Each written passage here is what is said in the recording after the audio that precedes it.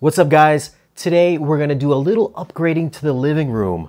First one we're gonna start off with is this guy right here. This is the window. This is the main window. So I've got a pretty big 95-inch window, and we're gonna be installing some electric shades. Now these shades were sent to me from SmartWings. I will leave some links down below in the description if you guys wanna check out their website, but I'm gonna be installing dual shades. We're gonna have one that goes behind the main shade, which is gonna be the blackout shade. And then in front of it, it's gonna be a white shade, which is hopefully is gonna match the white that I have in my living room.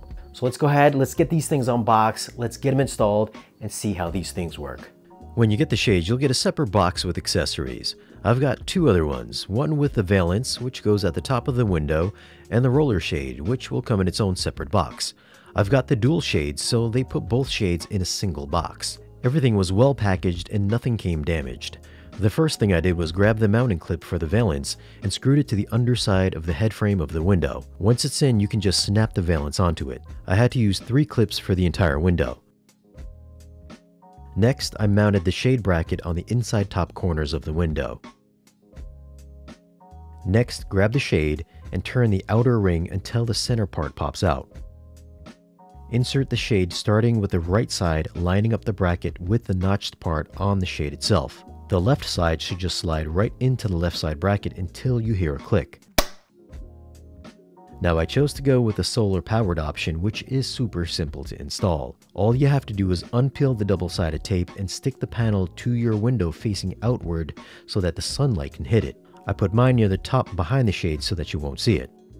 Next, you'll have to plug the cable from the panel into the USB-C cable on the shade motor itself, and you're good to go. And since this is solar powered, you'll never have to worry about recharging the battery.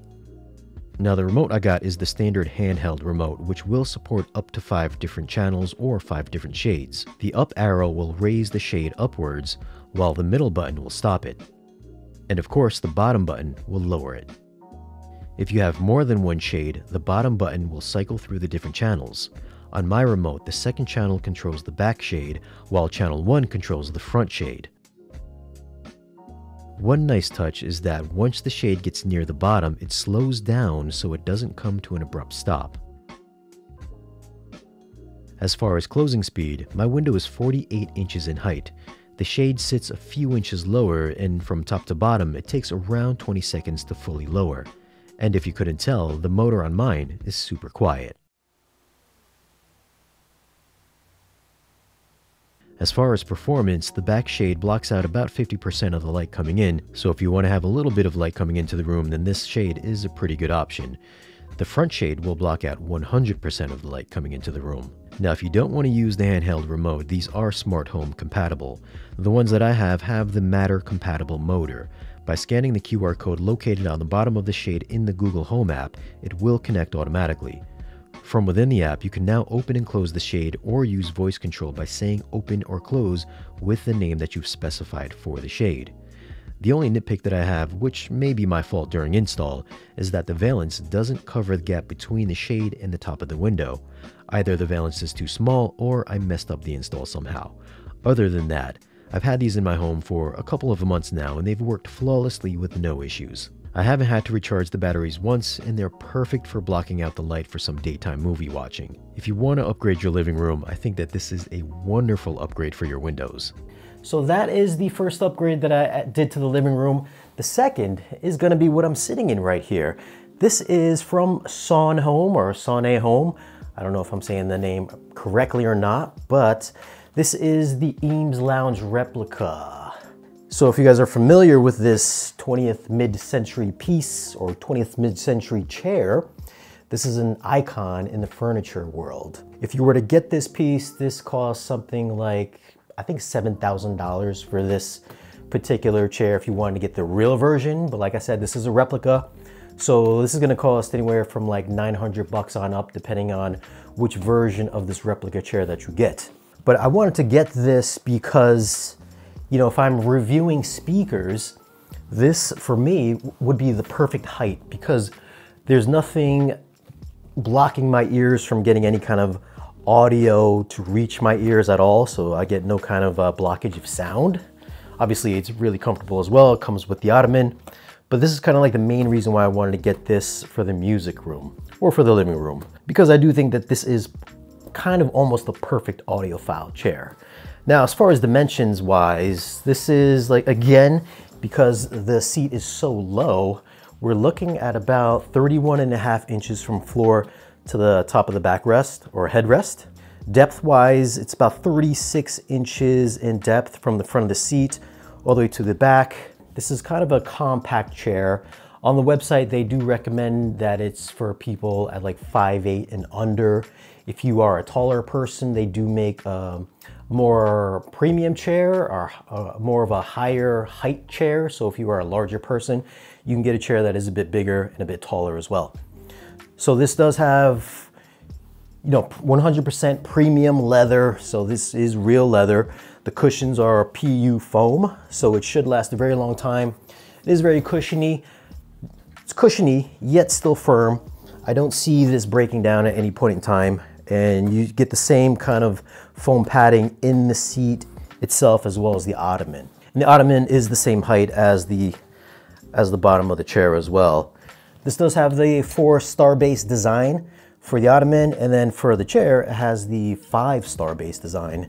And on the top of each spoke here, this is chrome plated, so it does have a nice little elegant finish to it. And the ottoman does rotate in 360 degrees, as well as the chair also rotates in 360 degrees. This does have the same kind of build quality as the original Eames chair, so you can see that this is the black version. You can get this in different colors and different finishes, but this is still plywood that is shaped exactly the same as the original Eames chair. It's really easy to put together. Basically, it's just the base part of the ottoman drops onto the base. Same thing for here. The base is separate from the bottom of the seat itself. And then this thing here, this clips onto the back, and then you screw on the armrest. So it's a pretty simple installation. And again, this is very comfortable. I think if you are, somebody that wants to have just really a comfortable seat for your audiophile music listening room, there's not too many chairs that's going to get better than this. The only thing that, if you were going to get a chair like this does not recline. So it is kind of locked in this lean back position. So if you want to rock back, you can't rock back because the backrest does not recline at all. So you're kind of just locked in this slightly leaned back position. Again, if you're just going to listen to music critically, I think this is kind of, for me, the perfect height, because this is usually where the tweeters are at about like 34, 35 inches from the ground on up. You get a nice level with most speakers that I find. And again, if you guys want to pick up this chair, it comes in many different styles and finishes. This is the black version. Premium versions with better leather are also available. This is kind of like the base model. I think this is like $8.99. So if you do want to get a higher end replica of this chair, it's also available online as well. Now, if you guys want to pick up any of the smart shades or the chair or any furniture from the Sohnne Home website, I will leave links down below in this video's description. Again, thank you SmartWings. Thank you Sohnne Home for sending these over for me to review. And if you guys found this video useful, definitely leave a comment down below. Like, share, and subscribe, and I'll see you again in the next video.